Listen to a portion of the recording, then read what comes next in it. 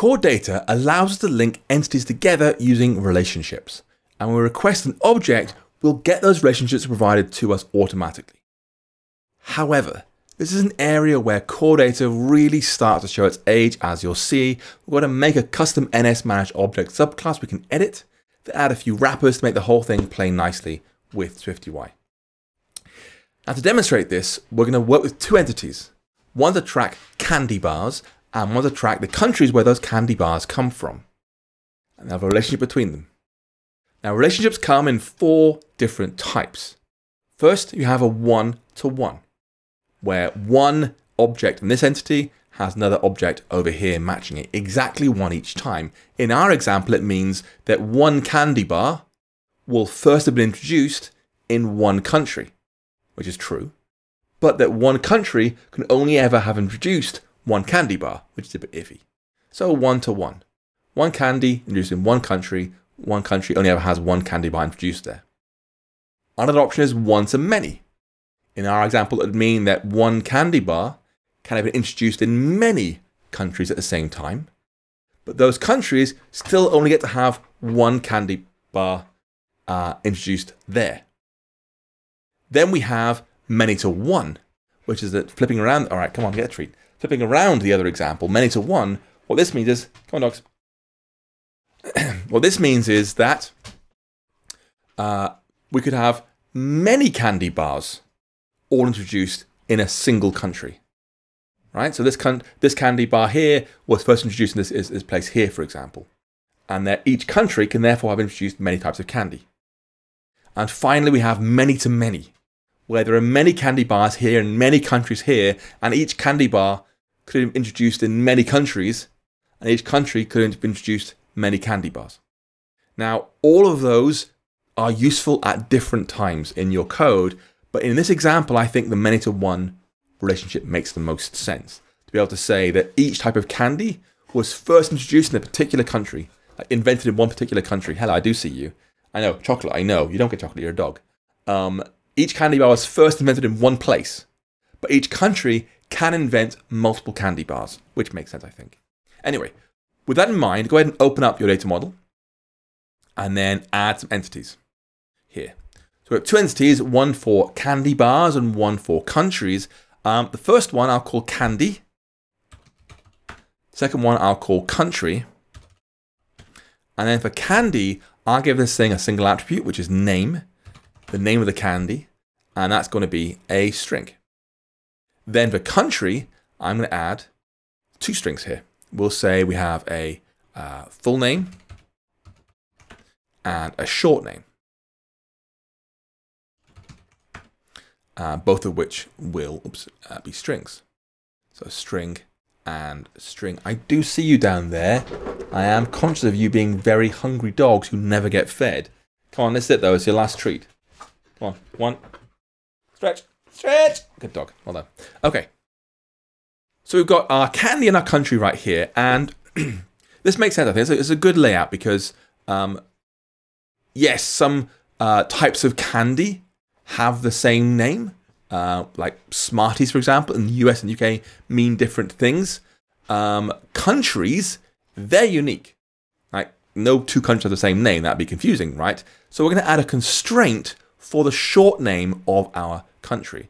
So you want to go ahead and bring up the data model inspector. I do see you, dog. I do see you're a good dog. And then select country. Oh, don't lick me. Ugh. And then go ahead and with country selected, go ahead and press plus for constraints here and rename this thing to be, come on, you can do it. There we go. Rename this thing to be short name. So we're saying the short name of each country must be unique. That's how it's done. Now, before we're done here, we're going to tell core data there's a one-to-many relationship between candy and country, or many-to-one, depending on which direction you're looking. One-to-many this way, many-to-one this way, depending on you look at it. And to do that, you want to select country here, and then look into the relationships area for this plus button, and then press plus inside there. Call this thing candy, and change destination to be candy. So it's pointing to there. And now, over in the data model inspector, change type to be to many. So one country has many candy. That's what we're saying here. Now, select candy, and then add a relationship here too. And we'll say this thing is called origin. Where the candy is from, its destination should be country. And its inverse, the opposite of it, will be candy. So it understands that country candy is the same as candy origin. They're both the same relationship between the two.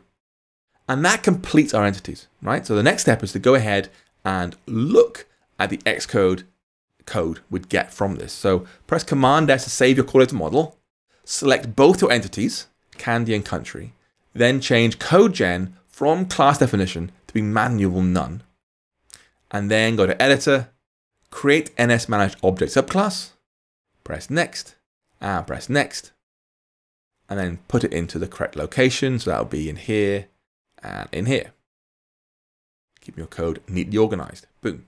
So you're going to get a whole bunch of code now, and there are 4 now because there's 2 entities, candy and country. It is complaining loudly at me. Cool, there we go. So candy and country at the same time, with each one having properties and properties here, right here. And it should be pretty much what you expected. You're not getting any more treats from me. But you will notice that the country's properties, this is more complicated here because there's all sorts of code down here to add candy to our objects, right? It understands it's more complex now. And there's also the candy thing up here. Now, previously we looked at how to clean up core data's optionals using these NS, come here for a scratch then, these NS managed object subclasses. That's what we looked at doing. But here, there's a bonus complexity, which is that this thing has a candy property, which is an optional NS set. Now, we haven't used NS sets before because they're the older Objective-C data type. They're the equivalent of Swift's modern set. But we can't use NS set with for each. Doesn't work. Can't use that. And so to fix this, we're going to modify the files Xcode made for us, adding some convenience wrappers to make SwiftUI work better. For the candy class, that's easy, right? We've got our name here. So we'll just say there is a public var unwrapped name. Thank you, dog. Which is a string. And that will be our name nil coalescing down to unknown candy. That's the candy one done. For the country one, this is more complex because we want to have the wrapped short name and the wrapped full name. So that's public var wrapped short name, a string. And that's short name, capital N, nil coalescing, unknown country. And then the same thing for wrapped full name. So full name here, and then full name here. However, things are more complex when it comes to this candy property because it's an NS set, and that could contain anything at all. It doesn't say it's an NS set of candy. Now we know it is, but core data has not said that because NS set does not work that way. And so to get anything useful from this, for a SwiftUI layout, we'll convert this thing from an NS set to a set of candy. That is a Swift native type, the set, which knows it's got candy inside. Once we have that, we can convert it to be an array, so that for each can loop over individual values from there. We'll also sort the array so it has a candy bars in a sensible order. Now, Swift actually lets us put some of those steps into one, because sorting a set automatically returns an array, because otherwise it wouldn't be sorted anymore. You know, sorting a set would just give you another unsorted set, right? However, sorting the array is harder than you might think because this is an array of custom types, so we can't just use sorted and hope for the best. Instead, we're going to provide a custom closure to say how to sort it. So we're going to say public var candy array is an array of candy. And this will first get our set equals our current candy as a set of candy, nil coalescing to an empty array. Oh, empty set, sorry. So we're trying here a conditional typecast, which means this NS set is actually going to be a set of candy. Try and convert from NS set to set of candy. And if that works, brilliant. Use that. If it fails, this whole thing, this whole conditional typecast will return nil. It'll fail the test and therefore get back an empty set instead. And now we can return That's set, sorted. And we're going to say $0.wrapName is less than $1.wrapName. Like that. Now it's wrap name, please. It's thinking. Now what did I call it in Candy? I called it unwrap name.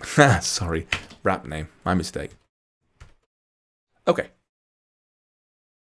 So we've converted this pretty hideous optional NS set with no idea of what's inside it into a sensible, this is an array of Candy, and it's sorted in a sensible way. So that's really nice. And that completes our core data classes. So now we can write some SwiftUI code to make all this work. Over in Content View, we already have our managed object context. Let's hide some of these bars so you can see what's going on more easily. We already have our managed object context right here. We're going to add to that a fetch request up here. So at fetch request using sort descriptors of an empty array. No predicate. Var countries will be a fetched results of country. Now we haven't had to specify anything about our fetch request to say what the relationships are, right? Core data understands that country and Candy is linked together. It understands how it's going to work. It's not going to complain here in terms of making us be exact in terms of what we ask for. It will always work. It'll pull out the country correctly and pull out the candy bars for it without any further questions, which is really nice. So, next up, the body of the view down here. We're going to use a list with 2 for each views inside it. One to make a section for each country, and then one to make a candy inside each country. So we're going to have that list with the countries and then candy bars inside the countries. And then we'll have below the list in like a VStack, a button to add some sample data. So I'll say there's a VStack here with a list inside it. And first up, we'll have for each one of our countries with ID of \self, give me a country in. So for each one of our countries, give me a section with a title, and I'll use our country wrapped full name, like that. And then inside the section, we'll say another for each country.candy array with again ID of \self, give me one candy in, text candy.wrapped name. So show all the countries and all the candies for those countries there. Now after the list down here, we'll do button add examples. So we have some sample data to work with. And here we'll make a bunch of candy.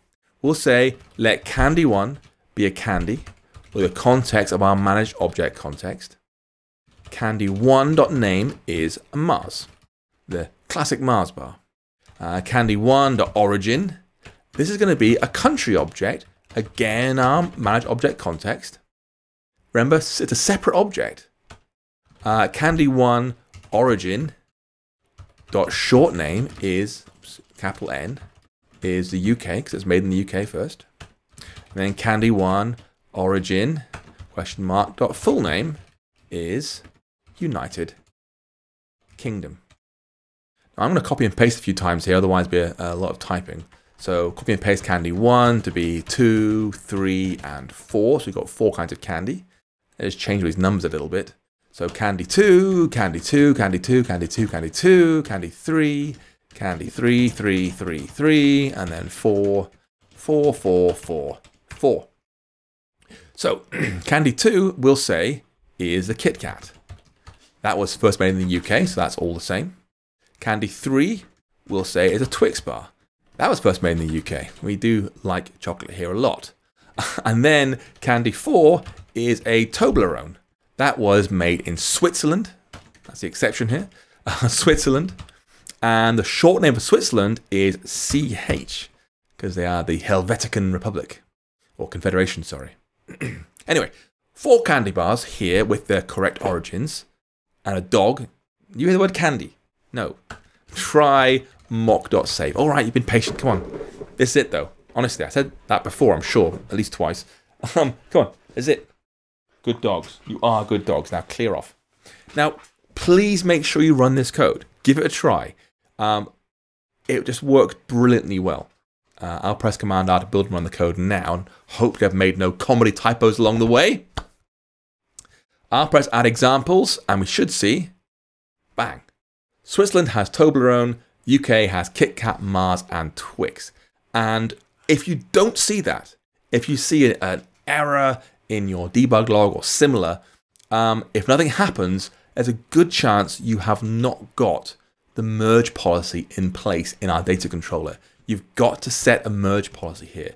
Remember, I made sure all my countries have a unique name.